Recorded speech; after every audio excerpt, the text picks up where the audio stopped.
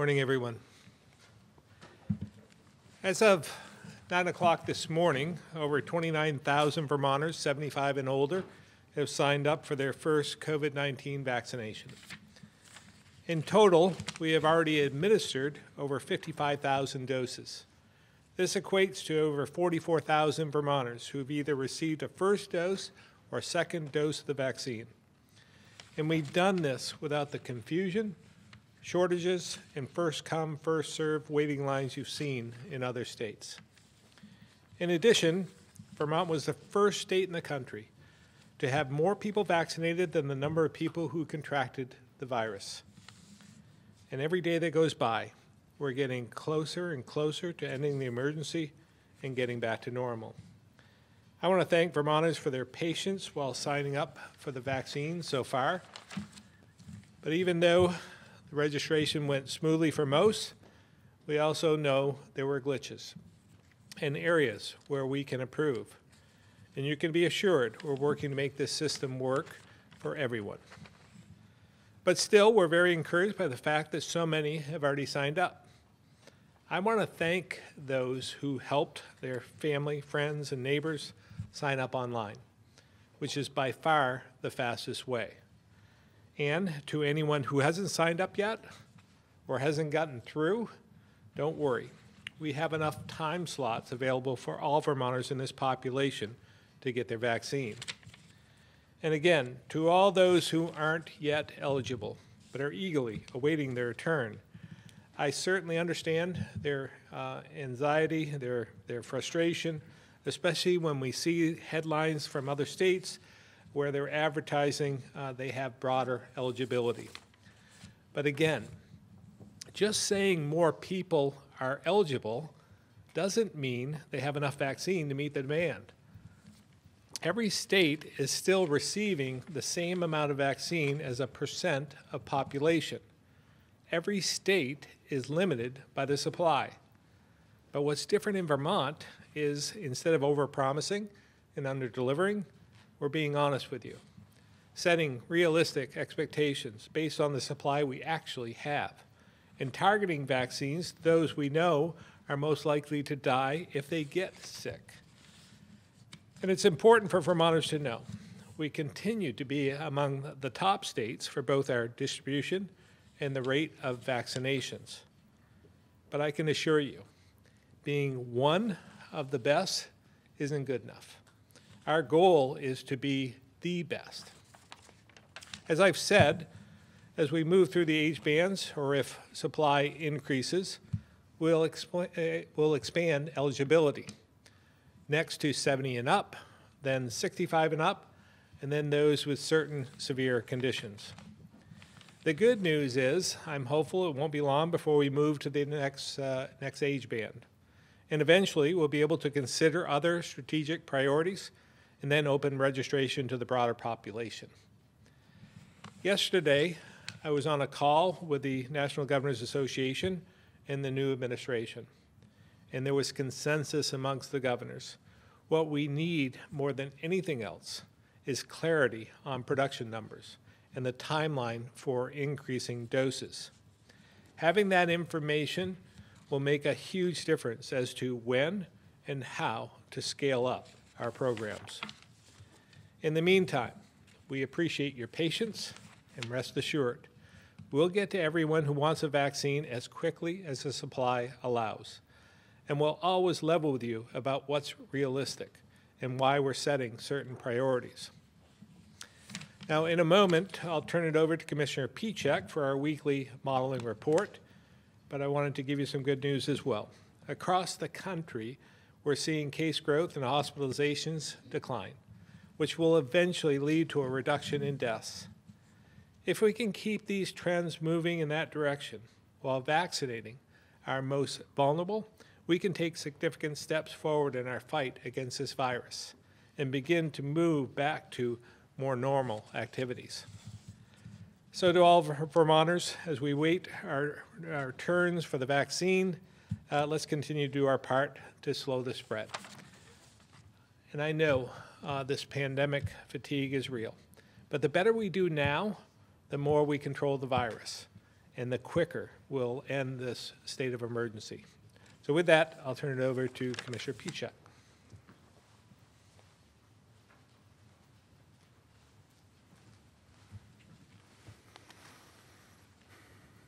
Thank you, Governor, and good morning, everyone.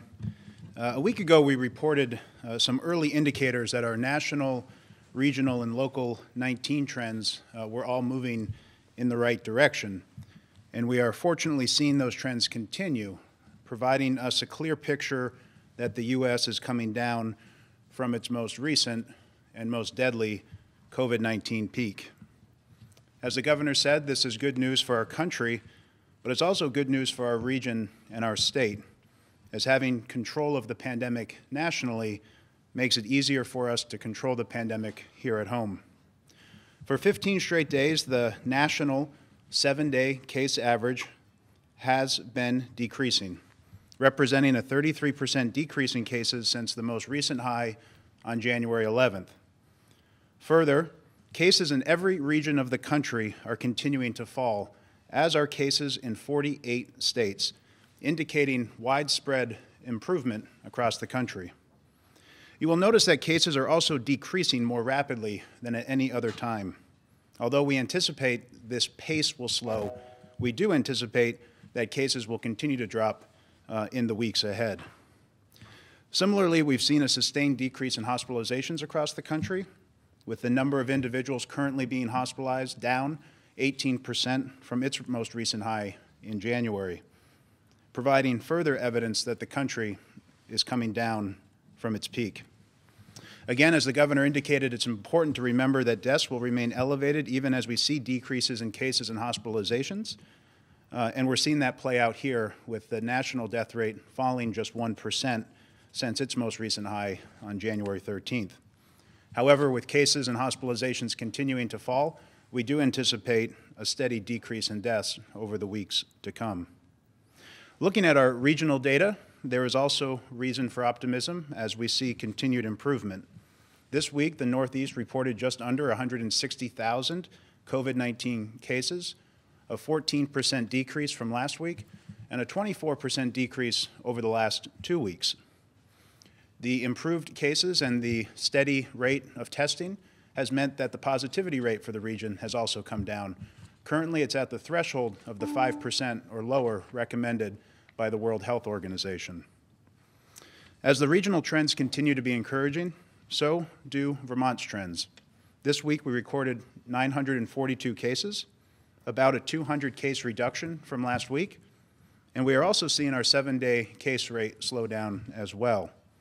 After a period of sustained growth following the holiday periods, we've now seen cases on a 7-day rate decline 26% since its most recent high. And without a major family holiday in the near future, we are optimistic that our trends will continue in this favorable trajectory. Now, not only are Vermont's overall cases declining, but so too are our most high-risk cases. Again, we're paying close attention to those who are 65 years or older who contract the virus, because this is the population that is most likely to be hospitalized and most likely to die if they come in contact and contract the virus. Generally, 16% of our overall cases have come from those who are 65 and older. This week, only 14% of our cases have come from that group, and this is something we anticipate continuing to see as the vaccine continues to be rolled out to the most vulnerable. Within this most vulnerable age group, cases among long-term care residents have seen particular improvement.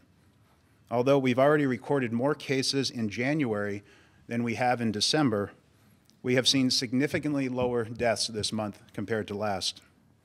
You can see the reason for this is in the far fewer number of cases among residents in long-term care facilities in January as compared to December.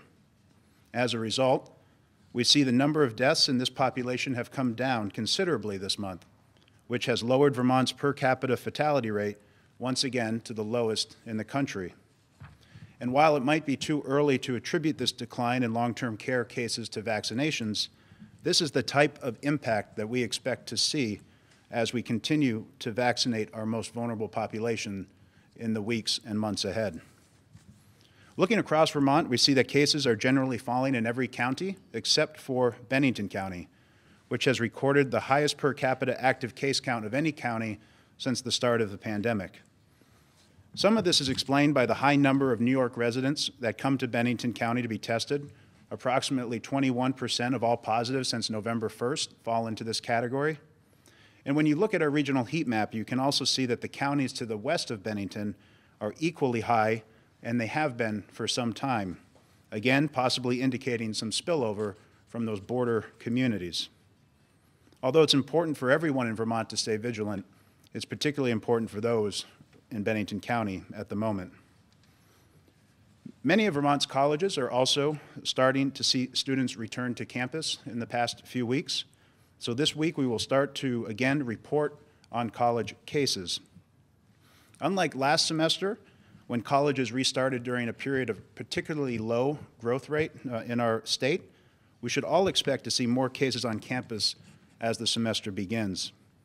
As you can see from the chart, last fall, as cases in the community began to increase, so too did cases on campus. And we're seeing that here at the first reported week with 118 college cases initially reported so far during their restart. Turning now to the Vermont forecast over the next 6 weeks, we do see that the forecast has improved considerably compared to last week. However, cases are expected to still remain elevated through the rest of the month and into February. But as we indicated, the most recent data and the positive signs that we've seen in that most recent data give us all indication that we'll continue to beat this forecast in the weeks ahead. Our hospital projections also are looking favorable, as they indicate that we have sufficient resources to treat everyone in Vermont who may need treatment, even if we see our cases increase. And again, I just want to point out that when we measure ourselves against the key metrics across the country, we see that Vermonters and Vermont continues to make a major impact. We continue to be at or near the top of these very important metrics, and again, on a consistent week after week basis.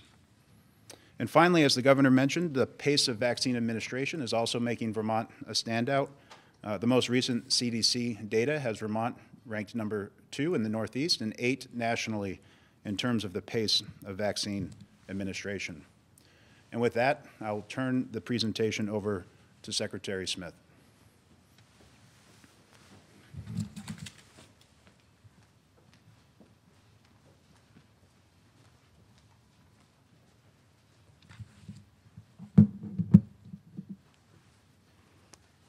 Thank you, Commissioner Pichek. As many of you know, on Monday we began phase 2 vaccinations in accordance with our vaccination strategy to save lives. Vermonters aged 75 and older are now eligible to schedule an appointment to get their COVID vaccine. Vaccination clinics begin today, and I will have more to say about that in just a moment. As the governor mentioned, as of 9 o'clock this morning, more than 29,000 Vermonters in this age group have signed up so far for the vaccines, either online or through the call center. This truly is an impressive number. By and large, the registration process has been a success. Most have registered online, and that continues to be our preference as an easy, streamlined way to get an appointment for those who can use it. But not everyone who tried to register online succeeded. As expected in its first day of operation, as the governor mentioned, there were a few glitches in the system. For example, if you entered your email address incorrectly, your verification letter could not be sent. Sometimes, depending on your computer settings, the letter ended up in your spam file, or the registrant, and in some cases the call takers, made the appointment for a COVID test rather than a vaccine. When we recognized that, we reached out to those people to schedule their vaccine appointment. And on Monday, as the call center was preparing to start operations at noon, we were challenged in the early morning when a flood of calls were directed to the health department, initially to the wrong number, which resulted in some frustration for those callers. So we rushed the call center into operations hours early, but many people had to wait or were not able to get through, and we apologize for that. We worked it out over the course of the day and had good results through the call center after that. As you know, the 75-year-old and older age groups is just one of several groups we will be vaccinating over the next few months. After this grouping, which we think will take approximately 5 weeks with our current allocation, we will begin scheduling people 70 years and older, then 65 years and older, and then those with specific underlying health conditions that put them at higher risk of severe consequences from COVID-19. Again, the reason for starting with the older age groups is that over 70% of COVID-19 deaths have been among Vermonters 75 years or older, and more than 90% among age 65 and older. Given these facts and the limited number of doses that states are receiving from the federal government, we have an obligation, a moral obligation, to take this age-based approach first. Vaccinating Vermonters at the highest risk first also helps us get to the end faster, because this is the fastest way to reduce the number of people who have severe illness, and this positions us to start to travel down the road to begin to return to normal much earlier than if we reduce the benefits of a limited amount of vaccine by giving it to people who are at very little risk of severe illness, complications, or death. We will be reaching out to a select group of those who have experienced the registration and vaccination process to get their opinions on how we can improve the process for others, since we plan to continue to use these systems for the remainder of the vaccine rollout and hope to be able to ramp it up even faster as more vaccines are available. And for those that have not registered, please, there are still available slots for you. You can go online at the Health Department's website at healthvermont.gov/myvaccine. That's healthvermont.gov/myvaccine. Or you can call the registration call center at 855-722-7878. Again, I said a little bit of this last week, but I think it's worth repeating. When you register, here are some of the things that you need to either register online or by phone. You will be asked your name, your birth date, your address, your phone number, and an email if you have one. You will be asked to verify your residency in Vermont. If you are not 75 years old and a Vermont resident, you should not register. You will be asked to answer a series of health questions that are important to know for the vaccination process. You will be asked insurance information, so please have it handy. But if you do not have insurance or you do not wish to give insurance information, you can still register. Again, it will be helpful to have your card for your primary insurance, but it is not necessary to register. Once you finish answering these questions, you'll be asked to select a vaccine clinic site. Please select the nearest vaccination site to your home. Once you have selected the site, you should select the date and time from the menu of options available. Once you register online, you will get an automatic verification letter sent to your email. If you register over the phone, we will collect a phone number and email address if you have one, so that we can issue you a verification. Please remember to keep your appointment once you make it. Cancellation or no-shows will disrupt the process and could lead to vaccines being spoiled. We can only register one person through an appointment at a time online and through the call center. That's because each slot is a series of questions that applies just to one person. So if you have a spouse or a partner and you are both 75 years old or older, you will need to register individually. To do this online, you can either create an account for each person or create a single account and add the other person as a spouse/dependent. If you are making an appointment by phone, you can also make more than one appointment by just telling the call taker that you want to make more than one appointment. Now let's turn our attention to what's happening today. Today, clinics are opening at 25 locations throughout the state, and throughout the week, there'll be other locations that will be available where Vermonters can get vaccinated. I just want to repeat a few things. Vaccinations, like I said, will start statewide today, and here's what you can expect once you come to your appointment. It's winter in Vermont, so dress for weather. And please arrive on time for your appointment so you don't have to wait long or keep others waiting. Once you arrive, you will be asked for your name and date of birth. You will be asked to sign a vaccine administration waiver consenting to receive the shot. Then you'll be vaccinated. You will then be asked to stay at the site for about 15 minutes so that you can be monitored for any immediate reaction to the injection. We will also get you scheduled for your second dose while you are at the clinic so that you can leave with the follow-up appointment in hand. Please note, and this is very important, we cannot accommodate walk-ins. The Health Department's Equity and Community Engagement team is also working with community partners to reach out to those members of the BIPOC communities to identify those 75 years or older, to answer their questions and ensure they are able to access the information and tools to register and be vaccinated. And we are separately working through the logistics of reaching out to those who are 75 years and older and are homebound and unable to come to the vaccine clinic. We are collaborating with regional EMS and home health agencies on this, and we'll have more information on our plans real soon. Finally, I want to thank everyone who has worked so hard to make this community vaccination program available throughout the state.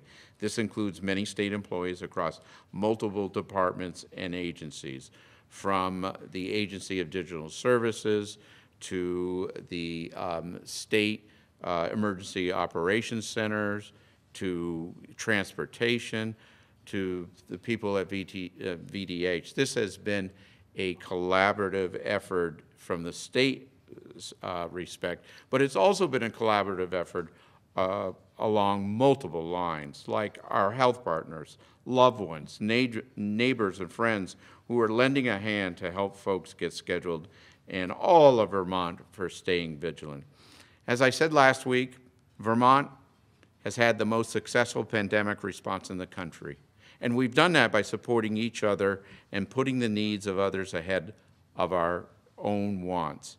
This is the light at the end of the tunnel, and vaccinating the most vulnerable first will get us out of this faster. We just need to stick together. I just wanted to give you an update. As we were walking in, I was getting a text, and this is just in. We're learning about it. It's a situation at Springfield Hospital that we want to be transparent about it, but I don't have all the facts right now. So we are still gathering the facts, and I'll tell you what I know. And we don't know everything in detail, but we are sending a Vermont Department of Health team to investigate. Let me get to the text. We believe that 860 doses of Moderna vaccine were subject to temperature excursions today at Springfield Hospital. That means that the temperature is supposed to be 8 degrees, and it was 9 degrees. So we were storing about 860 doses of vaccine that was supposed to be at 8 degrees. It was at 9 degrees at Springfield Hospital. The hospital and others have consulted with the manufacturer. That is required. It led the manufacturer, they had the final say on this, to require that all doses be wasted to concerns about viability. 400 of those doses were for second dose clinics. VDH is doing a site visit. I don't have all the details. This is unfortunate because we've had minimal, I mean minimal, wasted doses in this state. Again, we're still getting the details. I read you from a text that I just got as we were coming into the auditorium, but out of transparency, I wanted to make sure that everyone was aware of what we were getting for information. With that said, I'll turn the presentation over to Dr. Levine.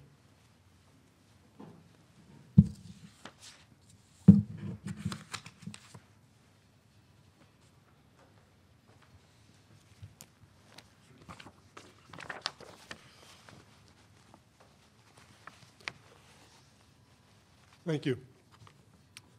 While it may represent just a moment in time, Vermont once again returned to a case count of less than 100 yesterday, 78 to be precise. It's been a while since we've seen numbers like that. On another day when testing was still at a high level, and our percent positivity rate continues to go lower, and now is at 2.2%. After a week where, as you just saw on the data slides, the new active cases are trending, going lower over a week or 2 weeks period of time. Please realize that though our progress with vaccination has been quite good, it has not yet been a factor in the trends that I've just talked about.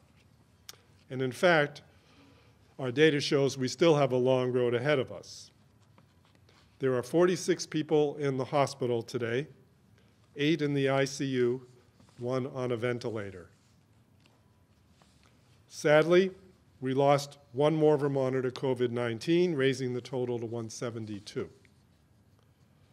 Now, preserving lives, preventing more deaths is, as you've heard innumerable times, a core part of our vaccination strategy. And that makes me take even greater note of attitudes that effectively diminish deaths and human toll from COVID-19. Sometimes we have discussed that at these press conferences. So let me just briefly present some information from the latest issue of the Journal of the American Medical Association on that topic. From reputable investigators at Virginia Commonwealth University, who looked back between March and October of last year to look at the deaths from COVID and compare them to the leading causes of death 2 years prior to the pandemic. Now, as you all know, there are over 400,000 deaths from COVID in the US, setting records all the time, unfortunately. And the daily death counts have sometimes reached in the 4,000s, exceeding those of 9/11 by over 1,000 a day. Analyses reveal that COVID-19 has become the leading cause of death in the US, even deadlier than heart disease and cancer. We also learned that similar to our Vermont data, the risk of death is highest among our oldest citizens and lowest among our youngest, who unfortunately still die at a higher frequency from the so-called diseases of despair, including drug overdoses, suicides, and accidents, much of which has been exacerbated by the pandemic. My final comment on that topic is that the nationwide public health consensus is that many of these deaths could have been prevented with an early and comprehensive national pandemic response plan that incorporated basics of mask mandates, adequate testing, and contact tracing and containment. Returning now back to Vermont, of the 63 outbreaks our epidemiology team is currently following, 23 are in the long-term care facility or senior independent living setting, 27 are in workplaces, and 5 are in schools. You've seen some of the early college data. Both Norwich University and UVM have had increasing numbers of students returning, and we are seeing cases on day 0 and day 7 testing. And multiple athletic teams, as you've read in the newspapers, continue to be on pause. Conclusions about the student cases from the viewpoint of the school's directors of student health services are that they've observed spread is occurring more rapidly with shorter incubation periods, and that students are presenting with more symptomatic illness when compared with the fall. Our hopes are to obtain samples to perform genome sequencing, searching for variant strains in some of these students who may have come from other states. Now keep in mind, this is exactly why we are requiring testing of returning college students, to identify, isolate, and quarantine before the semester even begins, to allow for a safe start for the schools and the surrounding communities. And we are working with the campuses to educate and strategize regarding preventing on-campus transmission. And just a word this morning on the questions that always continue to come up about the variant strains. As advances in our knowledge as well as speculation is occurring every day. First, the word on the UK variant, almost 400 cases in 24 states. Now it is believed it might be associated with not only more transmission, but with more severe illness. And per the UK findings, which need to continue to be peer-reviewed and evaluated, perhaps increased mortality. It is still thought to be susceptible to current vaccines. At the same time, we are hearing some discouraging reports about how the vaccines may be slightly less protective against the variant strains from South Africa and Brazil.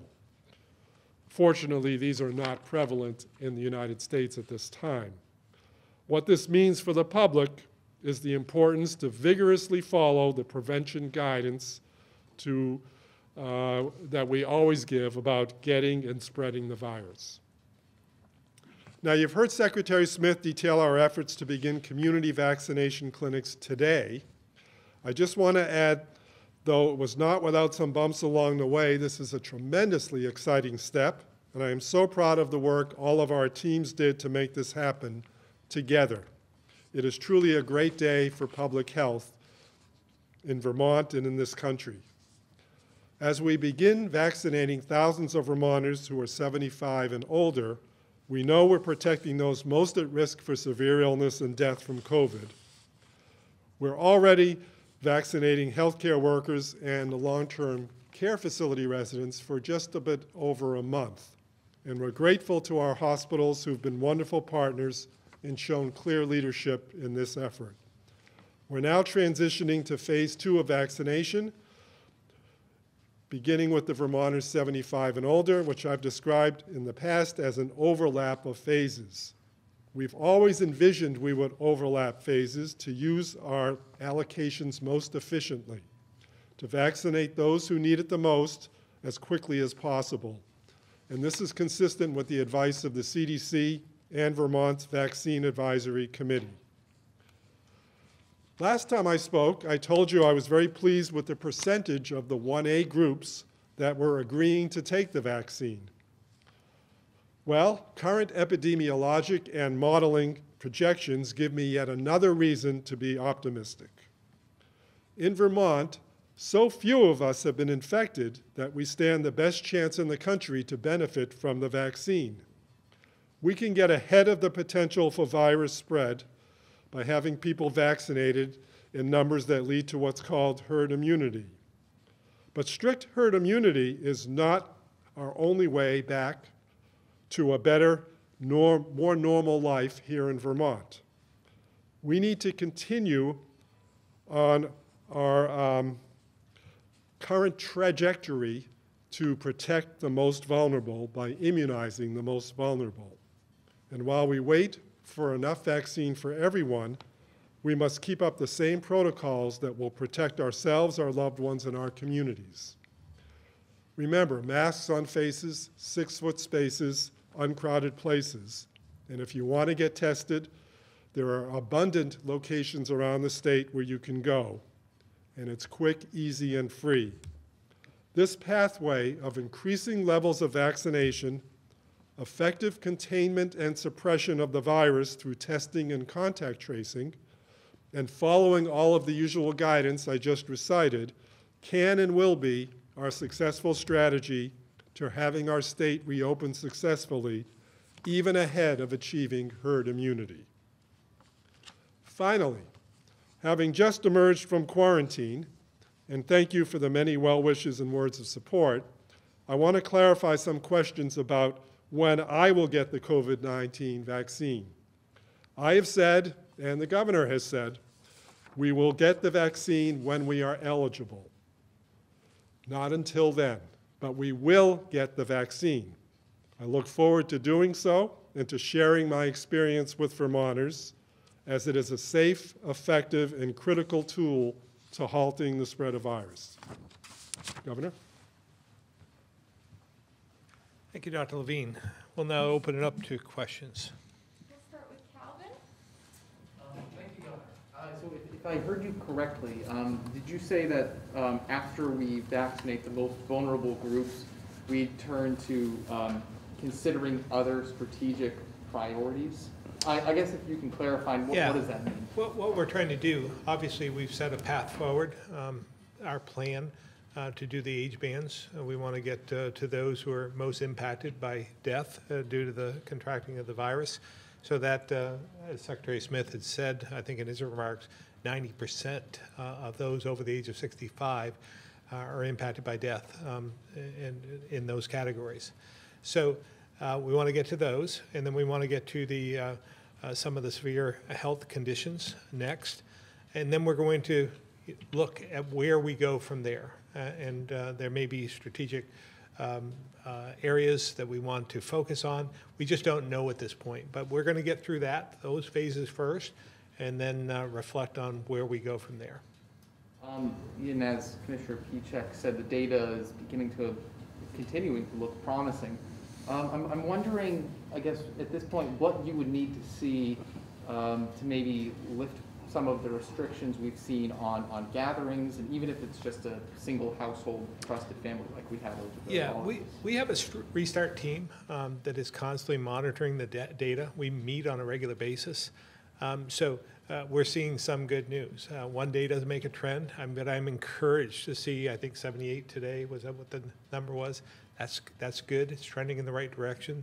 The number of deaths has slowed slightly, which is good news as well. We're getting vaccines in arms. That's good news. So I think you can expect we'll be opening up the spigot a little bit more in the coming weeks ahead. But I don't want to, exceed our expectations. I don't want to overpromise. But we look at this every single day. The faster we can get there, the better off we all are. So I think you can expect some in the near future. And then just one last follow-up question about your budget recommendation yesterday. Number of sweeping proposals, one-time proposals, but there has been some concern from the business community, the Chamber of Commerce, Grocers Association, and others that are concerned that there's not enough help in there. I'm wondering how confident you are that more help will come from Congress, potentially in this next package, and if we can wait that long. Well, again, the budget I proposed yesterday was for the next fiscal year. So I don't think anything that I would propose in that budget would help the business community in this fiscal year. As you recall, in budget adjustment, which would help, I proposed $10 million to help businesses. It's met with, I mentioned in my remarks, it's met with some resistance from the legislature. I don't know if they're going to include it or not. I've asked them to reflect on that so that we can help some of those businesses. But, it's a little disappointing to hear from the business groups when I've been an incredible advocate for them. We poured hundreds of millions of dollars in with some of the CARES Act money and the CRF money that we've received thus far. We'll continue to do everything we can. I think Congress is poised for more action. They were given some opportunities for PPP loans and so forth. We had Tom Lozon here a week ago in considering some of their options. So again, I know how frustrating it is. I've talked a lot about, especially in the hospitality sector, how impacted they are, and we're going to do everything we can to help. But the budget address yesterday wouldn't help them immediately. This is for the next fiscal year. Before we go to the next person, I just want to make note that we do have a long queue today, 24 left. Steve?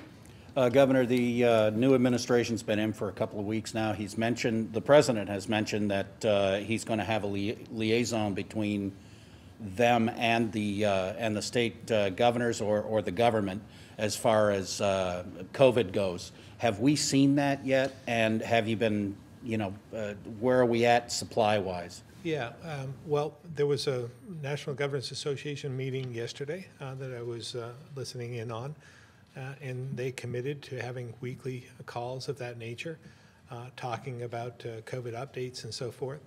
Again, giving us, we were very clear about what we need. We need, we don't need them to come in and tell us how to vaccinate. What we need to do is have them come in and tell us, first of all, increase the supply. Secondly, tell us when we can expect or the consistent nature of that. To date, we've been going on a week-to-week basis. Hard to plan when you don't know what you're going to get the following week. They did commit yesterday to a 3-week consistent supply, so that's good news. They also committed to a 16% increase over those 3 weeks. That's good news. We don't know for sure what we're going to get beyond that, but we think it's going to be consistent and hopefully upgrading as we move forward. But we just want more transparency about what the production levels are, what we can expect in the future, so that we can plan. And that's been the beauty with the strategy that we're using here in Vermont. When we use the banding that we're using, limited number of people within each band before we move on to the next, we can plan that far ahead. But if you open it up like other states have to a really broad population, and then you're going out 5-6 months ahead, not knowing what you have for supply coming in, it doesn't allow you to be as nimble as you could be. So I believe our strategy, our plan, will get us towards the vast majority of Vermonters getting vaccinated than other states. It's just a good plan. Then we can reassess every time we go to a new phase. Very quickly, the talk of coming out of Washington that they would have made inroads with the Canadian government about getting a dialogue going to open up those borders. Any response to that? Yeah. Have you heard anything? Well, I haven't heard anything specifically about the borders, but Commissioner Pichek and myself, we keep track of that data on a daily basis, watching what's happening in Quebec in particular, because it does impact us, just like it's part of our region. So we want to we get there where the borders open up as quick as possible, but we don't want to get there quicker than we can take care of it either. We still see the positivity rate is escalated from where it was during the summer. So we have some concerns. They have concerns about what they're seeing in the U.S. as well, particularly in states that border us, like New York, for instance. Their cases have increased dramatically. So I think we just all want the same thing. We just want to open up the borders as quick as we can when it's safe to do so. Thank you, Governor. Stuart Ledbetter, NBC5. Rebecca, I'm going to take Stu's question. Governor, when talking about the population of eligible Vermonters to receive the vaccine, is the state deducting the number of Vermonters who go down to Florida and places south for the winter? Our data shows Vermonters in that population. So if they are Vermonters who go to Florida and are still Vermonters, then they are part of that age band, yes. Okay, just wanted to clarify that. And on that point, not everybody in the eligible group will register for a vaccine, so at what point are you going to move on to the next group to open up registration? Yeah, I mean, we haven't, I don't know what the exact number is. Maybe Secretary Smith can answer that, but obviously we'll watch the numbers as they come in. We'll be sure that we can vaccinate all of those with the supply we have, and then we want to move on to the next age band as quick as we possibly can.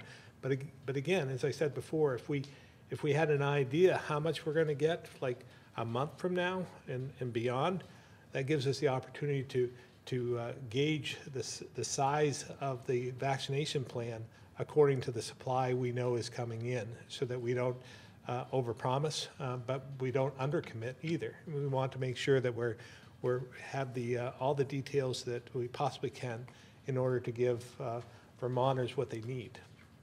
Secretary Smith?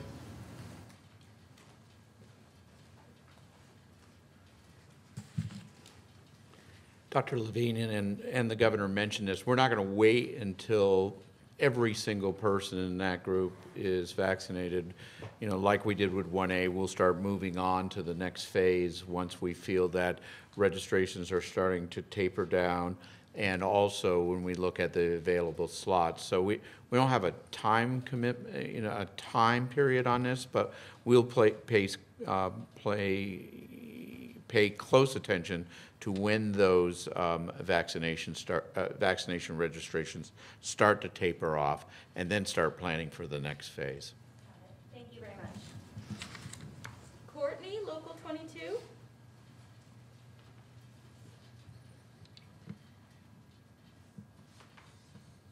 During press conferences last week, but I'm wondering if there's been any developments in reaching older Vermonters 75 and up who are homebound and cannot get out of their house to go get the vaccine. Yeah, that's been a concern for us. I'm going to have Secretary Smith answer that directly, but we are contemplating that to make sure that we can get to them just as quick as we possibly can, and it's part of our strategy. Thank you, Courtney, for the question. We're moving as rapidly as we can to get line lists of those various individuals through the home health agencies who are homebound. As soon as we have those lists completed, which we're getting pretty near completed, we'll start setting up through home health agencies. And when the home health agencies don't have the capability of reaching those people, through EMS, to vaccinate those individuals as well. I would say we would start having specifics within 7 to 10 days from now. Okay, thank you. I'm also wondering, just over the past few days, if the call center has fielded any calls from people under 75 who may be trying to beat the system, go against the guidelines you guys have put out. Yeah, I have not heard of that instance from the call center. I've actually heard some that are amazed at some of the people that are signing up online. For example, people that are over 100 signing up online. But I haven't heard of the any instances that you spoke about. Okay, thanks very much. Valley Reporter. Good morning. My questions are about vaccines. One is from a reader who enrolled her parents in, to get a vaccine yesterday. She enrolled them online. I'm sorry, not yesterday, Monday. And she reports that this morning she got a text with an appointment reminder for each of them, and the date was wrong in both instances. And then she got a second text suggesting that a second appointment be made by calling the phone number. And she'd asked me to find clarification on if that's normal. She was under the impression, as were many readers, that you make your second appointment when you get your first shot. She is absolutely correct. There was a wrong text that went out this morning to about just over 1,000 Vermonters. We are correcting that right now. Tell that person to hold tight. They should be receiving information to clarify what's going on. Excellent. I will share that back. And related to registering vaccines, I heard from another reader who was frustrated with her inability to make an appointment for her dad on the state's website, but she was able to make him an appointment through the Kinney drug. She wanted to know why people weren't informed about the Kinney option. Can you clarify the Kinney option? Sure. On our website, you have the option to going directly to the Kinney's website. Kinney's is a partner with us. In fact, they'll be doing 19 locations today in terms of vaccination sites. Kinney's is a partner, and then starting next week, I believe it is, hospitals will be a partner. Some hospitals will be a partner in our vaccination program. But the Kinney's is a partner, so if you go on the website, there is a button you can push to go to the Kinney's website to register for that, for Kinney's. Great. And if I could just have a quick follow-up, I received an email from a school guidance counselor who was in a district south of ours, and she said that after the holidays, all the counselors in her district were told they would be vaccinated with the EMS group, and they were told to sign up and did. She said this was pushed by her school board, and the nearby hospital distributed vaccines. So this group of school counselors, 8 of them, has received vaccines in the priority group 1A. When I asked about this last Friday, I was told that had not happened. She additionally said that the teachers in our school were told to sign up for vaccination cancellation slots should those in approved bands decide not to get vaccinated. Can you shed a little light on that for me? Yeah, she shouldn't have been vaccinated, and I'll look into it in terms of what's going on. There is, Lisa, you asked me this last week, and I'll reiterate, there is no sign-up sheet for, extra doses of vaccination. We do, as I mentioned last week, we do maintain a list of people that are 75 years and older, because we have that list now that we can use. Any individuals that are homebound, we'll use that list. So that if there are extra doses, we're going to really concentrate on those priority groups, 75 and older, and homebound. So those are the priority. I don't know of any sign-up list for extra vaccine. Okay, thank you for that clarification. Aaron, VT Digger.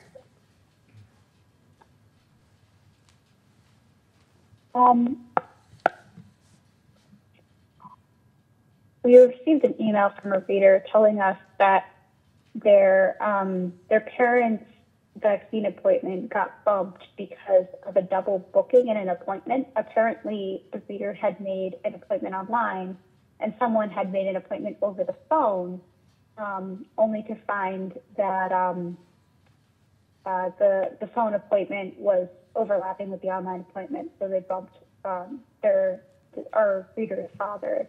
Do you know how many of those double bookings occurred, and are you taking any steps to make sure that it doesn't happen again? Secretary Smith.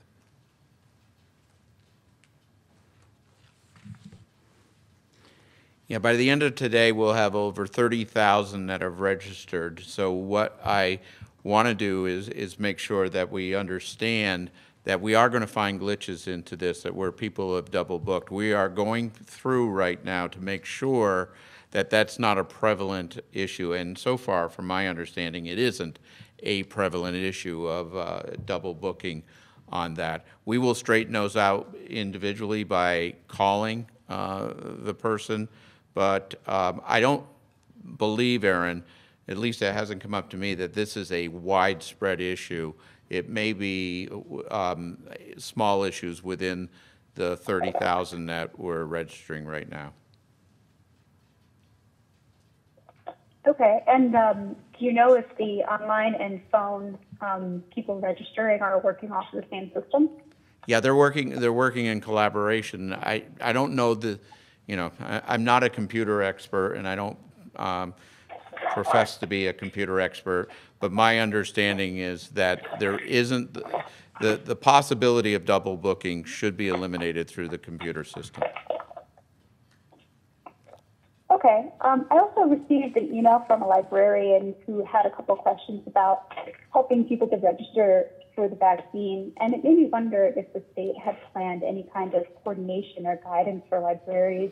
Obviously, libraries are a source of computer and internet access for a lot of Vermonters, and librarians help to register people for the census. So, I was just wondering if that kind of mentality extended to the vaccine registration process. We are reaching out to as many partners as we possibly can. You bring up the libraries. I think that's a very good suggestion. I will follow up on it to make sure that happens. Okay, thank you very much.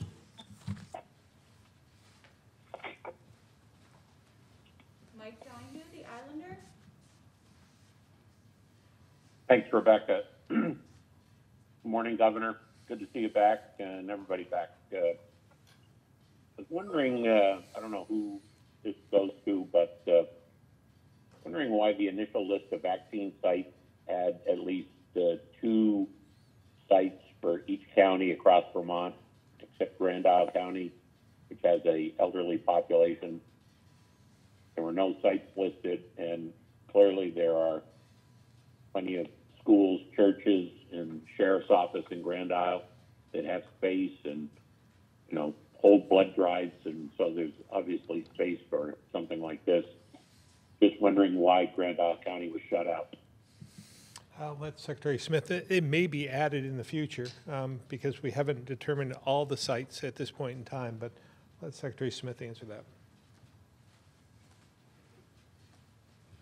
Mike, the way that we distributed the sites is looking at the number of 75-year-olds that are in the county and did it proportionately in terms of dosage and in terms of sites based upon the number of 75-year-olds in that county in comparison to the total number of 75. So if it's 10% in that county, and we did the dosages based upon what the percentage was. I don't know precisely why we have not what we have in Grand Isle County, but I will double check on that just to make sure. Give me the day to double check on that, and I'll get back to you.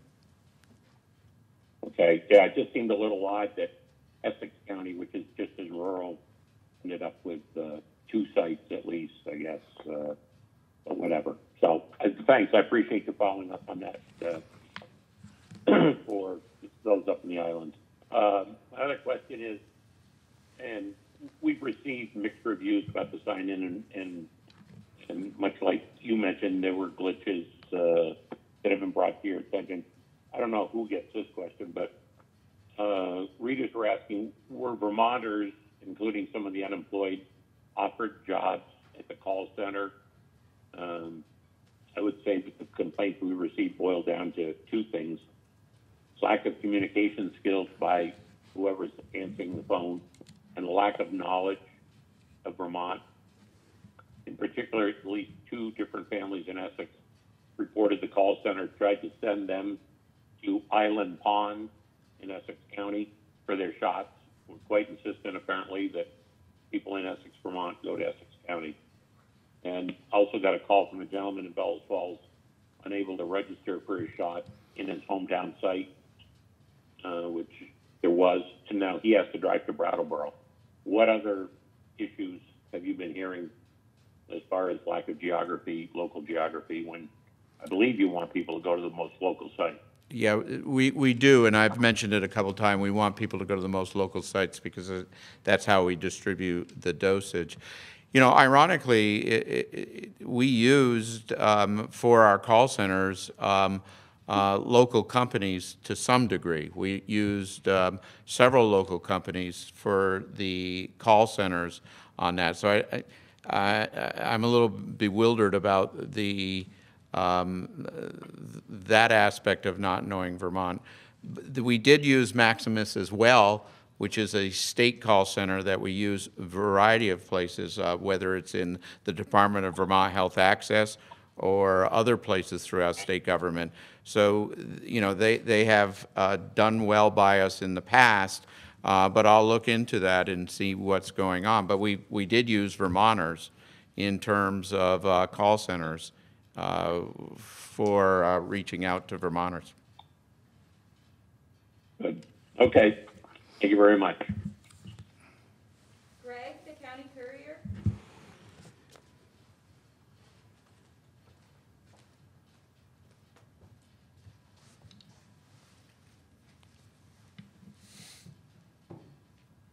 Greg, the county courier.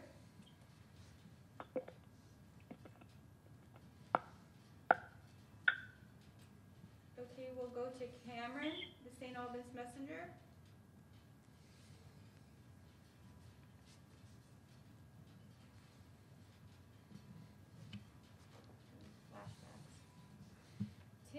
Vermont Business Magazine. Hi, thanks, Rebecca. Governor, I noticed one of the things that really stuck out from your budget address was the $53 million for the general government modernization, and that was about a quarter of the $210 million. And you know, obviously, there's going to be a lot of the legislators going to be looking to all this money and looking to where to spend it. What would be your big argument on spending so much money on that piece of it? Well, again, this is one-time money, as I said in the address, and we should use it strategically for some of the challenges we've been facing and some of the areas that we've been trying to improve upon. Part of that, I think 10 million of that was the integrated eligibility in AHS that we've been working on over the last number of years. Some of that money has been appropriated within the capital bill. For instance, this year, another proposal was in the capital bill for about $10 million for integrated eligibility. That's borrowed money in the capital bill. We borrow every single year for those uses. I've long thought that it was inappropriate to use bonded money for IT needs. So this was an opportunity to take that out and open up more appropriate uses within the capital bill for some of our infrastructure, building needs and structures and so forth. So that was 10 million of it. We have some other challenges. Again, these legacy systems, whether it's in labor, 50-year mainframe, 50-year-old mainframe, or whether it's in motor vehicle, 50-year-old mainframes, they need upgraded. It's very expensive to do. Motor vehicle alone will be, I think, about $45 million. The Labor Department is something to that magnitude as well as many other IT needs throughout state government that will improve, lower costs for Vermonters in the long run and give them a better experience. So we just thought these are things that we're planning to do that were planned for a number of years. We just thought it was a good use of money, one-time money, to do this while we had the opportunity that was at hand. Is there a timeline at all for replacing the UI system? I know that was obviously a big issue last spring. Again, some of this money would go towards maybe putting a few Band-Aids on in some respects, but we know we're hoping that the federal government will give us some latitude within future appropriations to replace that. We're not the only state that is in this position. Many, many other states have the same legacy systems, and everyone knows they need to be upgraded. So we're hoping in future appropriations from Congress that we'll be able to accomplish that as well. Okay, good luck. Thank you. Yeah, thank you. Guy Page.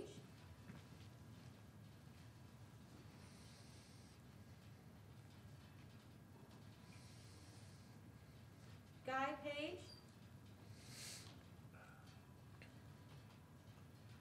Avery, WCAX. Can you all hear me okay? We can. Great. Dr. Levine mentioned in the beginning of the press conference about college students returning and the recent cases from Norwich and the University of Vermont. Obviously, the pandemic is very different from when it was when college students returned last semester. Is there anything being done different this time around to kind of help with the increase in cases? Well, again, I think the good news is we learned a lot from the initial experience. They did, by and large, did a pretty good job in making sure they contained any cases that were found. In this plan to bring more students back, they were required to test before as they came out of campus and quarantine. And that's when we found the cases, or they found the cases, when they came back onto campus and were tested and were in quarantine. So it's working, actually, so that we're mitigating the spread. So I'm not sure that we do anything different, but I'm going to let Dr. Levine answer further. You're absolutely correct, Avery, that the time the students left in the fall compared to the time they're coming back for the spring semester, very different times in the trajectory of COVID. Doesn't mean the same strategies that we used to bring the students back in the first place in the fall aren't going to still work this time around, and I'm hoping to make the case that they are working by identifying cases quickly and making sure that proper isolation and quarantine can occur. But having said that, we do know that the environment, especially for out-of-state students, is very different, even for in-state students, but of course, with our rates still being amongst the lowest in the country, it's much more pronounced for out-of-state students. We're also clearly going to be focusing on the variant strains and making sure that if any of the students' positive tests reflect that we can get a handle on that very quickly. But I want to just make the point again that we are all products of the communities that we're living in and circulating within. And any student that comes here with a positive test is reflecting the prevalence of virus from where they come. The one place I think we need to learn our lessons very closely from experiences going on now are in college athletics. And you know, the faculty and athletic staff in the University of Vermont would only support what I'm about to say, which is it's a very hostile environment out there when it comes to the virus. You know, athletes are trying their best, essentially living in a quarantine type of existence, and they're testing frequently. And when they get off the bus, they play the game, and they get on the bus and come home. They're doing everything they possibly can. But we're seeing, just like across the country and in professional sports, the challenges of carrying out some of these winter sports at the college level with frequent games canceled, frequent teams being quarantined, et cetera, to the point where the University of Vermont women's basketball team decided they really didn't want to deal with that anymore. And they had, I'm sure, a lot of reasons that they came to their conclusions, but even enduring the harshness of the lifestyle that was imposed on them, it wasn't paying off in terms of their ability to engage in competition. So it's a very different world, and we're watching it very closely. The health department's providing a lot of guidance, like we do with any response to cases around the state. We're very accustomed to working with the colleges, have a very productive working relationship. The staff at these colleges are superb. We meet weekly with all of them as well. So there's abundant guidance going on, both at the state level and bringing some of the insights that the federal level and CDC have to the college scene. Thank you. Wilson, the AP. Hi, I guess I should say good afternoon, everybody. I have two questions, one very simple, and I'll ask that one first. You're talking about vaccinating the 1B category, 75 and older, in 5 weeks. Is that both shots or just one? Well, first of all, it's not 1B. We've gotten rid of that designation. It's phase 2. So I believe, okay, well, phase 2. Yeah, Okay. I believe that it includes both vaccinations. And everyone's shaking their head, yes, it includes both. Okay. Okay, that was my simple question. Second one, Governor, it's a political question. What would you do if you were suddenly presented with an opening in Vermont Senate delegation? And how quickly could you fill it, realizing how important that would be at a time like this when the U.S. Senate is so narrowly divided? Yeah, you know, I know where this is coming from. But I think I've answered this question before when we were talking about Senator Sanders, the possibility of him being appointed to the cabinet of the Biden administration. And throughout my, last 4 years, I've strived to do the fair thing and appoint someone from the same party to represent us when there is a an opening. And this would be the same in the future. Whatever we do, I just believe in the process. I believe in parity. I believe that we all have an obligation to tone down the partisanship.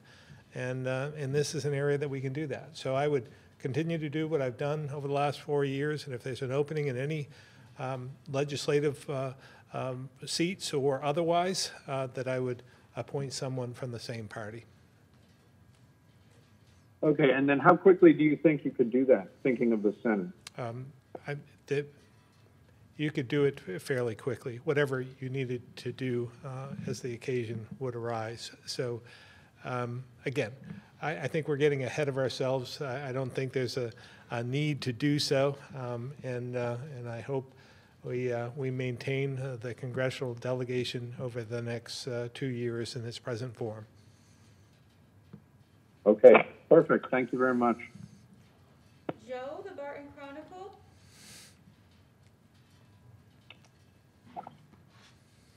Hello.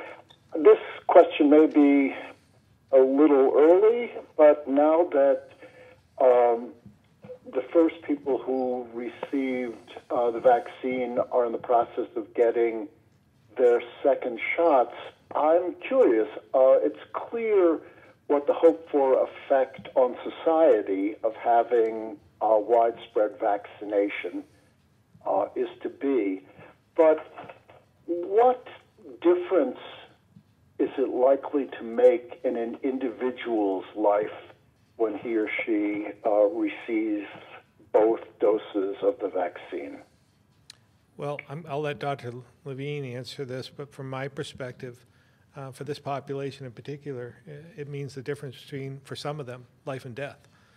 So I think that's pretty significant, and that's why we focus on this area of age banding and 75 above first, and then working down from there to 70 to 65. So I think it's significant, but I know where you're going with this in terms of having more latitude and seeing more people.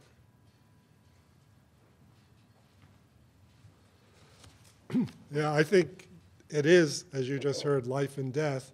But even beyond that, it's the emergence from what for many has been a very socially isolating past 9 months or so.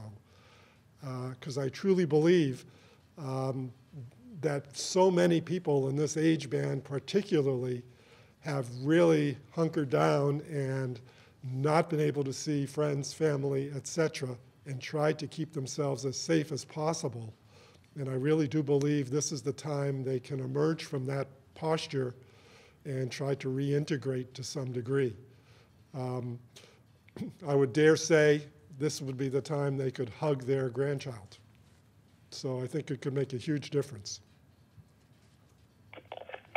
I appreciate that, but going forward, as younger people, people who might be presumed to be more active in the community, their term arises, do you foresee offering new guidance in how people should behave?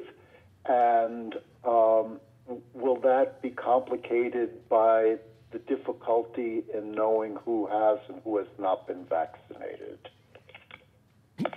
Yeah, those are really good questions. And as the governor alluded to earlier, these are the questions our Restart group is grappling with several times a week and doing the appropriate planning for the future.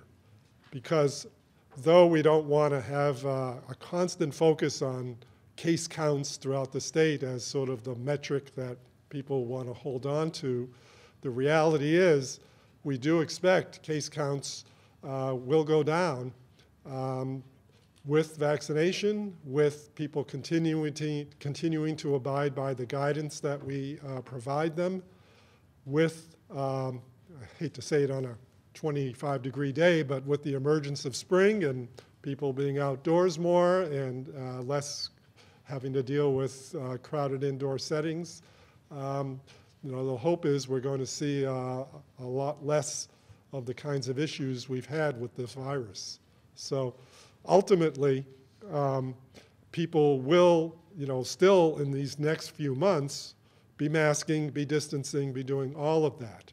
When they can evolve from that to a more relaxed posture isn't clear yet.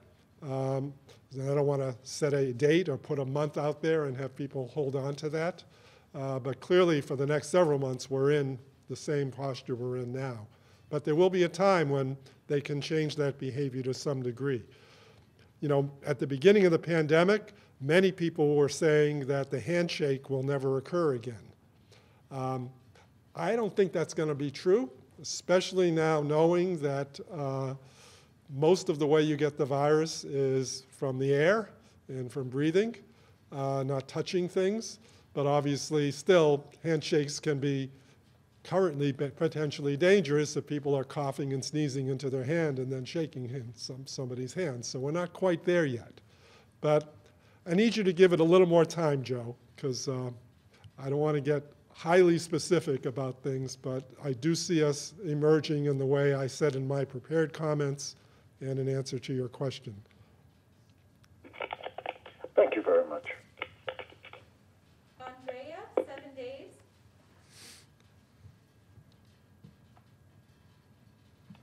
Hi there. Quick question first. I'm just wondering if you have on hand the total number of vaccine doses spoiled so far prior to this 860 dose spoilage. Dr. Levine? As of a week ago, it was in the high 20s. I assume it's perhaps a tiny bit higher than that, but certainly not dramatically. So very, very, very small percentage when you're talking about 50, 60,000 doses. Even now with an additional 800, that's still not a high percentage. And I have to say this just not to make any excuses for anybody, but the reality is in any kind of large vaccination program, these things happen. We're going to make sure that we know exactly the details behind this circumstance and make sure it doesn't happen again. But these things do happen. We have exquisite sensors on refrigeration and freezer equipment, and they're meant to actually tell us when things like this are going wrong, and they help the entire immunization program adhere to all of the specific guidelines for every type of vaccine that's out there. And that's why the public can generally feel very, very confident and comfortable that what they're getting injected into them has passed all the quality standards and has been maintained in a state where it is still viable, it will still be effective, and it won't be spoiled or harmful in any way. So keep that in mind. Not that I want to make this a silver lining thing and say, wonderful that we discovered this and nobody got these doses, because we obviously need to make sure this doesn't happen again. But it is something that does happen in large-scale vaccination efforts. And we've learned that over many, many decades. Mm-hmm. I mean, on that percentage front, this 860 doses is almost 1% of what we've gotten so far, and that's 800 people who, 860 people who presumably are not getting a dose when they expected to. Does this have any impact on kind of overall time projections? Obviously, the people who were scheduled to get these doses will have to be rescheduled, but that doesn't mean they're not going to get their doses, and it doesn't mean they're going to get them 6 months from now instead of a couple days from now. So we have, we're already putting the plans in the work to make sure that they will get the dosages that they're supposed to get. Okay, thanks. And this is on another question on the sort of scheduling front, but I know at the press conference Friday, Secretary Smith said about 5 weeks for the 75 plus age band, but that the second and third age bands down to 65 would be through by the start of spring, which is really only about 7 weeks away. And that doesn't really line up with what with our current vaccination pace. combined with the estimated populations for those age bands. What accounts for that sort of seemingly maybe optimistic estimate? Do you anticipate weekly supplies increasing, or are we going to dramatically speed up, kind of pick up the speed that we're sort of getting those doses into arms in the next few weeks? Thanks for the question. I think it's a combination of a lot of things. One is the fact that we've already hit some of these, some of this group in long-term care facilities. Some of it is that not everyone, although we're planning for a quite substantial amount of people that will be getting the vaccine, not everyone will be getting the vaccine. Those other groups are smaller to some extent than the group that we're doing now as we move forward. And, you know, as you sort of lay it out, what I have said as springtime arrives, we'll be through those first three bands. The 65, about 125,000 people will be through those first bands. We've had really good success in the first month with 1A. As you can see, there's about, as Dr. Levine said, 55 to 60,000 doses that we've done, almost 50,000 people, I think, or 46,000 people. So we've had really good success rates with that. So I'm not backing away from the spring timetable in terms of rolling out, getting through these three bands.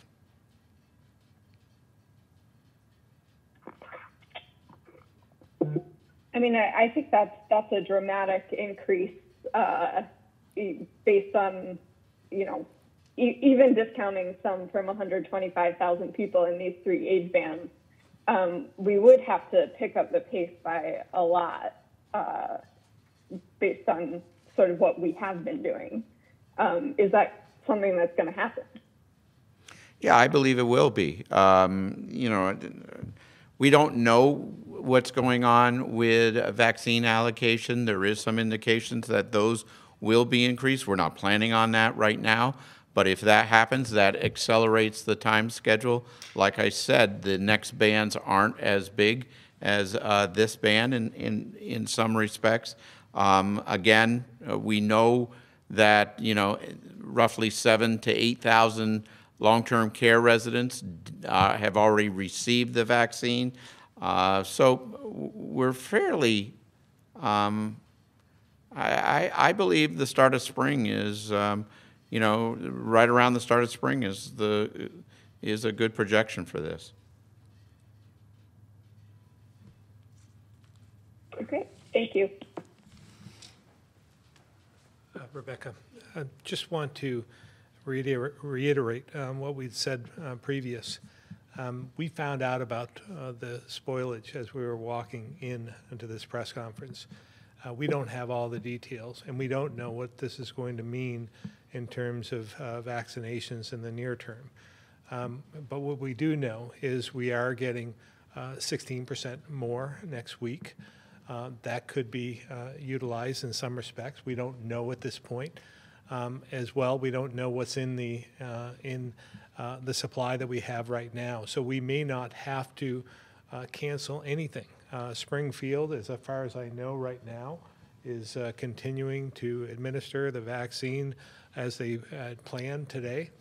And but we'll have more information for you as the day goes on, and we'll be able to report back to you. But I just want to alleviate some of the concern out there and not promote some of the uncertainty until we get the facts. As well, you know, some of what we've learned with the Pfizer vaccine, there is a 6th dose within each application.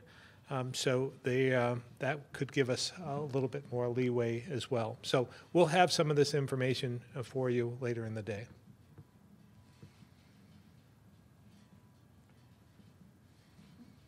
We're going to go to Greg at the County Courier. Thanks, Rebecca. Thanks for swinging back around to me. I know most viewers don't know, but this isn't like some states where we have to submit our questions in advance. So appreciate you guys working with us. Glad to see you, Governor, and Dr. Levine out of quarantine.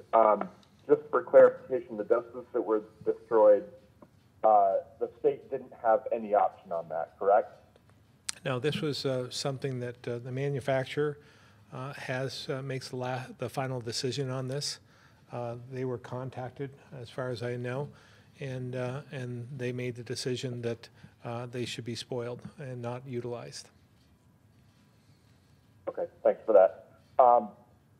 Moving on, I'm hearing from several 1A workers who were in line for appointments to get vaccinated, received calls on Friday saying the facility had run out of vaccines and they didn't have any more allocated for 1A workers.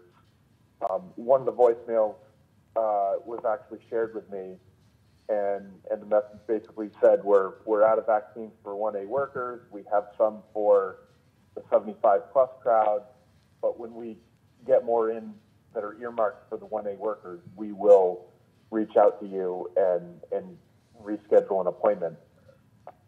You know, I'm hearing from this group here that you won't move on to the next group and shut the old group off. Like when you go to 70 to 74, you're not going to stop dealing with the 75, but it seems like you've at least temporarily stopped vaccinating the 1A workers. Am I missing something there? Secretary Smith. We'll find out where the miscommunication is. We're continuing to vaccinate 1A workers. We hope that will tail off fairly soon, but we are continuing to vaccinate 1A workers. We do have, we are starting to limit the supply for 1A workers because we're starting to move that supply to 75 plus. But we've said this over and over again, and we do mean it. We're going to continue, to vaccinate those groups once we leave them that are qualified within those groups, and 1A workers that are still qualified to be 1A, patient-facing, in some cases EMS and others, will continue to vaccinate. Now, the time schedule may be a little bit different as we start to use the vaccines in different ways, but nonetheless, they will get vaccinated, Greg. So is the state plan to do the same thing when they move to 70 to 74 age group? Will they start limiting the 75 age group? No. Or is that only because? No, we won't. And if you can give me offline where this came from, I'll check it out as well. Yeah, certainly. I'll get that to Rebecca.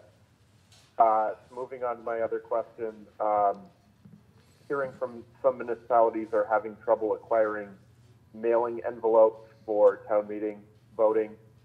We're told that the state has run out of envelopes and they don't have a plan for printing more between now and town meeting day.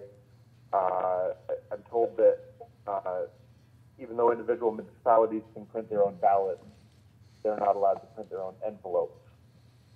Was this a little short-sighted when, I think, Governor, you signed this bill last week or the week before, allowing the state to pick up the tab for mailing, but if there's not enough envelopes, then picking up the tab doesn't do any good. Again, I think this is a better question for the Secretary of State. He's in charge of elections and the election process. I'm sure he's thought about the envelopes. I know he contemplated this when he came before us back last summer in terms of the general election, concerned about the envelopes and making sure they were printed. So I'm sure he's all over this. I would contact him. He could probably shed some light on this. Okay. Have you heard any other concerns along that line? I have not. No, I haven't myself, but that doesn't mean there are not concerns out there, but I have not heard them. Okay. Can you. I, Thanks Greg? for the time. Greg, I want to Yeah. just go back to your other question. And some of what we're seeing, I think, with the 1A population in phase 2, the difference in the transition between that is we have more control now at this point in time. We didn't have as much control over 1A. A lot of it was done through the pharmacies and the hospitals and so forth and so on. With phase 2, we've initiated a reservation type of approach and a policy. So anytime in the future, now that we've started this process, this strategy, anytime in the future, anyone from 75 and older, for instance, and as we move to the next phase of 70 and over, those over 75 can make a reservation. So we'll have more control of the process in the future than we do today. So I think we'll see a lot of these issues alleviate as time goes on. Appreciate it. Thank you, Governor, and thank you again, Rebecca, for circling back to me. Much appreciated. All right, moving to Andrew at the Caledonian Record. Yes, good afternoon. I guess I'll follow up on a couple of questions we've heard so far. First is on Wilson's question about the 5-week timetable. Did you say you expect the bulk of the 75 and over group to receive their second dose within the next 5 weeks? With the 3 and 4 week pause between them, does that mean you expect to give everyone their first dose within the next 2 weeks or so? Secretary Smith.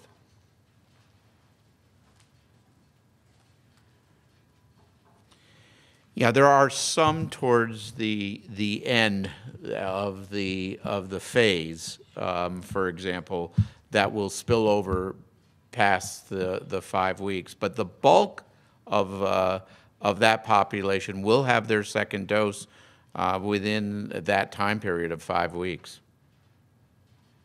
So how many registration slots and or doses are you scheduling this week, next week, and the following week? Like how many do you expect? How many arms do you expect to poke? Yeah, well, I can tell you I don't have the number of reservations for each site, but I do know the number of doses that we are expecting. We had planned on 8,800 doses coming in per week for planning purposes. Now we will get a bump, as the governor mentioned, because of the sixth dose out of the Pfizer, and there is indications that the Biden administration is increasing our allocation. In fact, our allocation has been increased for this week that's coming up. So we will see allocation continuing, but right now, for planning purposes, we used 8,800. So just shy of 27,000 over the next 3 weeks. How large is, once again, the 75 and over group? It's reported to be about 49,000 people, but then you've got to subtract out the people from long-term care that have been already vaccinated, in many cases their second doses, and then you've got to subtract out people that probably will not take up the opportunity to get a dosage. So you're talking probably a population of 38 to 40,000. So at 9,000 a week, that sounds like it would take you closer to 4 weeks to get through the first dose. Does it not? Just remember that we're doing when you do the first dose, let's say you do the first dose today, you'll have, with Pfizer, and Dr. Levine, please help me out here, but with Pfizer, I think it's 21 days, 3 weeks. You'll be getting your second dose in 3 weeks. So if you're getting it tomorrow, it's 3 weeks after that. So you can see that a lot of people will be vaccinated within the 5-week period. I'm not saying everybody, but the bulk of the people will be vaccinated within the 5 weeks. Yeah. Yeah, and by the way, when you talk about the 8,800, just remember, you have to multiply that by 2 because the federal government gives us the second dose from there. I see.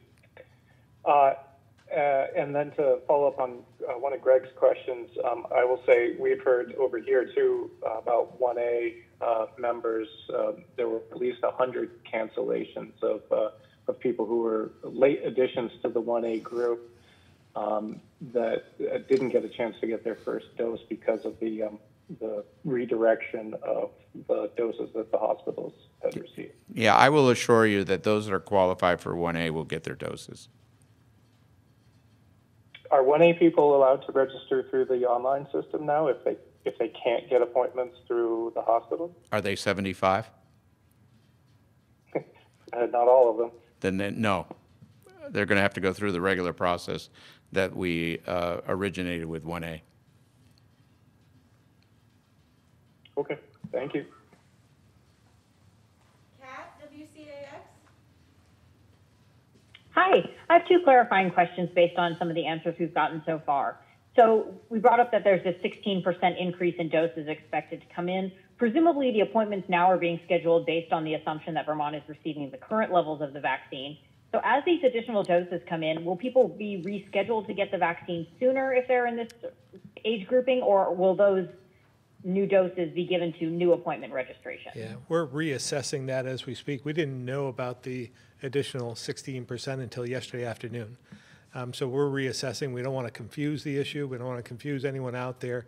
Just stick to the appointments you have right now, and we'll continue to assess and how we account for that. But there will be other needs, obviously. Like I said, we may need them for the Springfield spoilage and also in terms of those in 1A. So we're going to figure that out, and we'll be able to report back to you, I would say, by Friday as to what will happen from here. And my second clarifying question is, what happens to extra vaccine doses if people don't show up for their appointments for whatever reason? Something came up, they couldn't make it. That's kind of unclear to me because we heard a couple weeks ago that the state was potentially going to create this rapid call list of people nearby who could get the vaccine so the doses didn't go to waste. Today, Secretary Smith said there's no list and those extra vaccines will be given to seniors 75 and older or homebound elderly. So just so I know in our reporting, which is it? Yeah. Again, just because there's no official list kept track of by the state, each individual location is keeping has a strategy in place to make sure that we get those shots into arms. We don't want any more spoilage. We don't want them to go to waste. So there is a strategy in place. I'm going to let Secretary Smith elaborate on that. Yeah, Kat, I apologize if there's confusion. What I was referring to, there's no sign-up list that you go in and sign up for extra dosage. The list that I was referring to is each district has lists for people that are homebound, they're 75 and over, or people that are 75 and older on their current registration list. So they have various lists, but I just want to clarify, there's no sign-up list where people can go and sign up for maybe extra doses at the end of the day. What we have told, and the protocols that we have used, is make sure that we don't have extra doses where we allow spoilage of those extra doses.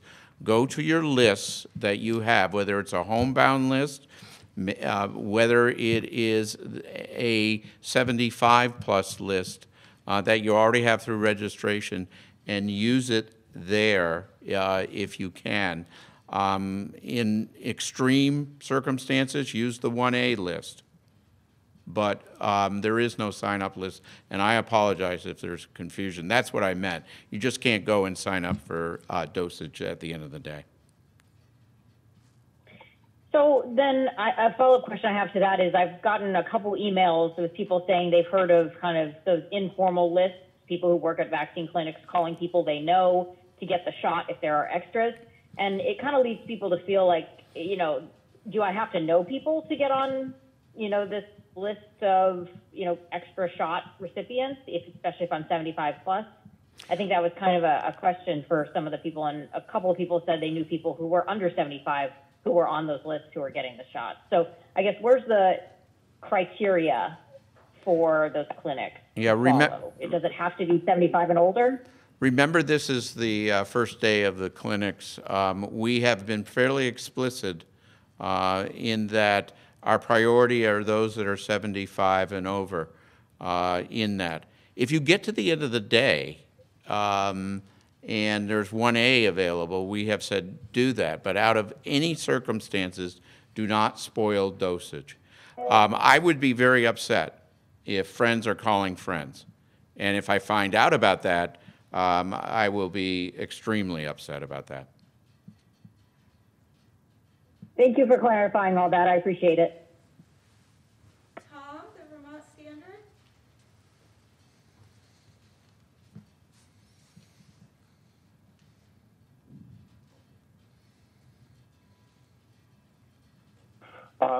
Good afternoon, everyone. And all of my questions have been addressed for today, but I just wanted to take this opportunity to welcome the governor and the other state leaders back from quarantine. I'm sure I speak for all of us in saying that we're pleased you're safe and well. Yeah, well, thank you very much, Tom. We appreciate that. Sean, the Chester Telegraph? Thank you. We're also hearing from readers that they've not been able to get appointments near their homes and will be required to drive long in what might be difficult winter weather. We're noticing that 20 out of 53 vaccination sites are Kinney drugstores, and none of those are in southern Vermont. And we're wondering, when will some downstate pharmacies be enlisted in vaccine distribution so people can get shots near home? Also, can we get numbers on the appointments scheduled by town or by county? Secretary Smith. Sean, I'll look into your last request. I just, I don't want to say yes, and then all of a sudden I find out that we have some issues with it. So let me look into your last request. We're always adding on healthcare partners as we move. We're going to be adding on through the appointments. We'll be adding on, obviously, some hospitals. We'll continue to add on hospitals as we move forward. We're continuously looking at gaps, by the way. And the thought process here is, once we have permanent partners that can handle sort of service areas, we can use sort of our ability to strategically bring in health department pods as well. So I'm pretty certain that we'll have areas of coverage. I don't remember in Windsor County and in the Chester area. I know Springfield's one area, but I don't remember where else there are in that county. Secondly, we will add vaccination capacity if we have to. Right now, when we looked at capacity throughout, and this was last night, as we looked at capacity throughout the system, there was still capacity at every site. But we will evaluate that every day, and we can add capacity if we have to. Yeah, maybe we can talk, because we'd be happy to tell you some of the stories of people being told that they had to go to Windsor even though they're 8 miles from Springfield. The other question I have is, we've heard about appointments for second doses from Springfield receiving cancellation notices, and we're wondering what the Moderna window is for those people to get maximum effectiveness, and should people who made appointments on Monday and Tuesday for Springfield or that area, should they expect that some of those will be canceled? Well, there's two different things that I just want to clarify. I mean, we have the we have the 75 plus what we call the health department distribution site, and I don't have any information on that. I'm presuming at this point that's moving forward. And then we have the situation at Springfield Hospital where the 860 doses that were spoiled, 400 of which were the second dose. And I'm going to ask Dr. Levine to talk about that as they probably reschedule the second dose, what that means in terms of the Moderna vaccination schedule. Yeah, I believe the current guidance from the CDC is one can go out 6 weeks past the first dose, and that would be fine. I'm sure that's going to be a moving target too, to be honest. But right now, they felt comfortable with 6 weeks as the outlier.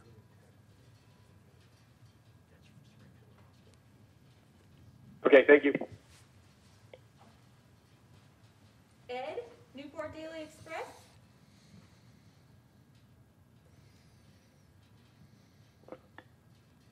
Yeah, hello? Hello.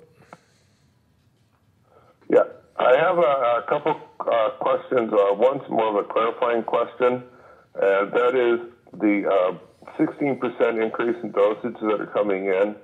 Is that strictly from the increase from Moderna, and you're getting the same level of the Pfizer vaccine? It's a 16% overall, and I'm not sure how that's, whether it's for both, 16% for both, or whether it's more for one or the other. But at the end of the day, for the week, it's 16%. Okay, one of the reasons why I'm asking is one has a much longer shelf life, which is easier to distribute and get out there. Would you prefer to have Moderna because of the longer shelf life it has? I would prefer to get as much of the supply as possible, whatever means that is, whatever manufacturer, whether it's a future manufacturer, Johnson & Johnson or AstraZeneca or Pfizer or Moderna, will take anything they want to send to us. Okay. And the next one's not as much a question as it is an intervention. I've been interviewing some people in the dairy industry up here who have value-added products, so they sell cheese or yogurt, and they applied for unemployment last year, were denied, and were never able to get through to find out why. I've called unemployment to ask them to clarify, what the status is for people who work in the agricultural field. Haven't got a response. Is there a way somebody can get in touch with me? Yeah, Commissioner Harrington, are you on? I am, sir, and certainly I can follow up and make sure we get the information. It really is case specific, so I'd be out in left field if I tried to answer that without more detail, but happy to follow up, call back. Okay, perfect. Yeah, we don't need to get into details at the press conference, but Jason has my email, so we can contact that way. Is that how it works? Ed, we'll get the contact information to Commissioner Harrington. Perfect, thank you. And again, I just want to make sure that everyone's clear with the 8,800, 16% more that's been promised over the next 3 weeks anyhow, hopefully longer and hopefully increasing.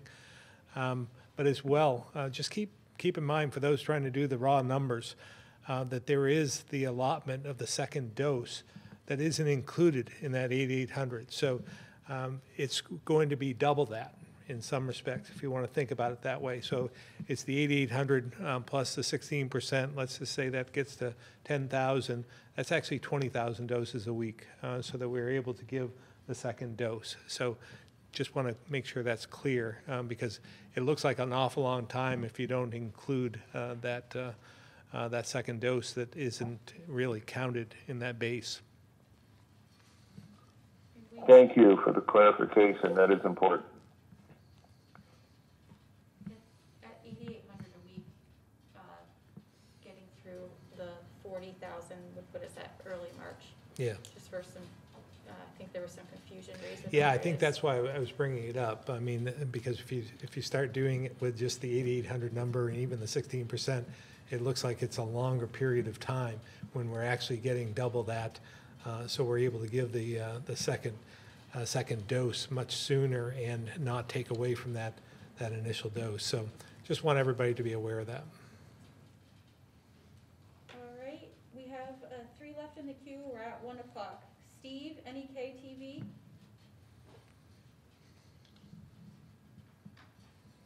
Hello, can you hear? We can. Go ahead. Hi, can you hear me? We can. Well, I guess if I only get 2 questions, both would be for the doctor, but I'd love to ask the governor one. It's a great day, Dr. Levine. Great, thank you, Dr. Levine. Regarding the adjuvants, and thank you for the info and getting back with me on that and stuff. And I've been looking into these lipid particles, and there appears to be like 4 different types of lipid particles that the mRNA is encased in. Could you tell me if these lipid particles are they grown from human cultures? Don't have an answer for that question. I strongly doubt they're grown from any cultures at all. They're synthesized probably through chemical processes, but I don't believe they require a human culture media to grow. So it's not like a living organism. Well, it was described as a substance of biological origin that's soluble in nonpolar solvents. And then there are 4 different types, and I don't want to waste time by reading them all. But when it said a biological origin, I just thought that would mean like human origin. Yeah, don't have an answer to that, but I can look into it. Great, I'd appreciate that. And secondly, I'm not sure you know this, but in order to combat vaccine hesitancy among the African American community, Morehouse University had reached out to civil rights leaders and black elders to come in and take the vaccine. One of which was Hank Aaron, and he got his vaccine and he was dead 2 weeks later. Do you think something like that might affect the hesitancy among the African American community? You know, I didn't know that correlation existed, if it's a correlation at all, with Hank Aaron. I would hope that for one Hank Aaron, there were abundant others who did not have any relationship in time between getting the vaccine and any untoward outcome. Because this, again, we don't even know this had anything to do with the vaccine. And I'm going to assume it didn't. But the reality is, I think the strategy that Morehouse came up with is a fine strategy. It's similar to the strategy of putting the President of the United States in front of the camera and the Vice President and getting their shot at the same time. But they may not be as generalizable for a specific community or another. So I think if you have members of the community you feel you belong to that are publicly acknowledging that this is a safe endeavor and that this is something that they would encourage you to do, I would think that would pay dividends, especially, as you mentioned, an older black population, because they have that historical context to put things within. And if they believe themselves that we have advanced somewhat from some of those historical injustices that might make a younger black person today hesitant to get the vaccine, I think that role modeling is really good. So I think that's a wonderful strategy. Great. Well, looks like the governor's off the hook this time. And if you could get back to me or on the lipid particles, I've had questions from viewers about that too. Also, I'd really appreciate it. So thank you so much for your time. I really appreciate it, and I'm glad to hear that all you guys are doing well too. Thank you, Steve. Thank you. Austin? I just want to add one thing, and it has probably nothing to do with the Hank Aaron issue, but just to remind everyone, once you receive your vaccination, you're not invincible, especially after your first dose. It takes at least a couple weeks, and then you have to have your second dose in order for it to be truly effective. So it's a matter of weeks. So you still need to wear your mask, stay socially distanced, take all the precautions we've been talking about. So Just don't assume that you're not going to contract the virus, because you might already even have it. Who knows? So just be careful. Austin, Burlington Free Press. Hi, yeah, can you hear me okay? We can. Okay, I wanted to, I think my questions are best answered directed to Dr. Levine. And I noted and heard your responses and appreciated those regarding the UVM and college sports situation from earlier today. But I was wondering if you could provide a little more detail into what the scope of the outbreak is at UVM at the moment. Dr. Levine? I don't want to convey the sense there is an outbreak at UVM, first of all, because I don't think I could label it that. There are cases of students returning who are positive. Now, sometimes within the context of a team, we might label it an outbreak, but that's different than saying there's an outbreak on the campus of UVM. I can't give you any more details on a specific outbreak at the college at this point in time. Why is that? No, I'm just saying it's the nature. We have people who test positive, and they become cases. Generally because they arrived from somewhere and were incubating the virus. It does not mean that they have caused an outbreak, especially if they are appropriately isolated and anyone they were in contact with is quarantined. That does not fulfill the definition of an outbreak at that time.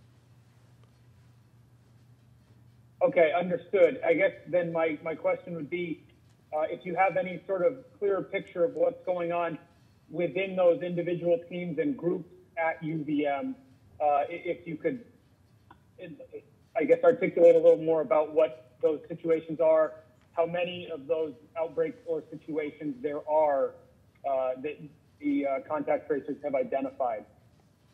Yeah, I can't give you that at this point, but we can come back with that.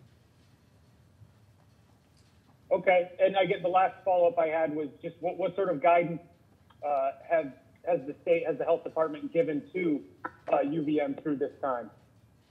Yeah, so we've given guidance to multiple colleges, universities, whether they have cases or not, but the guidance always has to do with how to manage the cases that they find that are positive, how to cohort people, how to make sure that transmission does not occur beyond an initial case. Contact tracing guidance, which the colleges are getting quite good at, but which we augment with our workforce as well. And obviously, when there's and when indicated, further testing guidance, if there's more testing that's indicated based on the cases that have been found to that point in time. Awesome. Thank you very much. John Dillon, BPR. Thank you, Rebecca. Question for the governor, shifting gears here completely from vaccinations to Act 250. As you probably know, a number of district commission chairs have testified that the system from their perspective isn't broken and that their rulings aren't inconsistent, which is an argument that seems to be made for the NRB taking a greater role. So can you sum up for me why the change to the professional board is needed from your perspective? Just so I'm clear, so the district commission coordinators have testified there's no problem. So that makes the chair. So that there's no chairman. Oh, chairman, so same thing. So that means there's no problem. Well, that's what they're saying, and I'm asking you what you see the problem as. Well, obviously, I think there is a problem.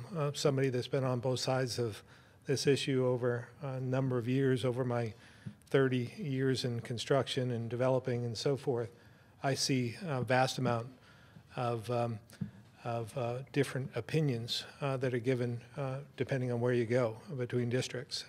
And this isn't consistent because you have different, maybe today there's no problem with some of the particular chairs, but you go back 3 or 4 years when they weren't chairs or weren't part of the district commissions, and there's a vast degree of differences of opinion. So I would disagree. I believe that there is inconsistency throughout the process, just the way it's formed. When you have volunteers and they're appointed, I've appointed a number of them. The previous governor appointed a number of them. The previous governor to that appointed a number of them. So you have a number of different people from all walks of life in these district commissions. It leads to a lack of consistency. So I just stand by my feelings that this would be the better opportunity. And it doesn't mean that they can't deal with some of the minor applications. I'm talking about some of the major initiatives. They've gotten very complicated and very costly. And so having a more professional board take on these big Act 250 permits, I think would lead to a better outcome for everyone. Do you, it's obviously in the early days of this, will your administration be presenting testimony of detailing inconsistent opinions from these district commissions to buttress your argument? I would hope that the committees of jurisdiction would reach out to anyone who wants to testify on this, whether it's developers and others who have utilized the Act 250 process over the last 40, 50 years, and have them testify. I believe legislators have heard from their constituents about the lack of consistency, so I'm hoping the process will work and that people will get their day to testify on what their beliefs are. Great. Thank you very much. That's it. Okay. Thank you very much, and we'll see you again on Friday.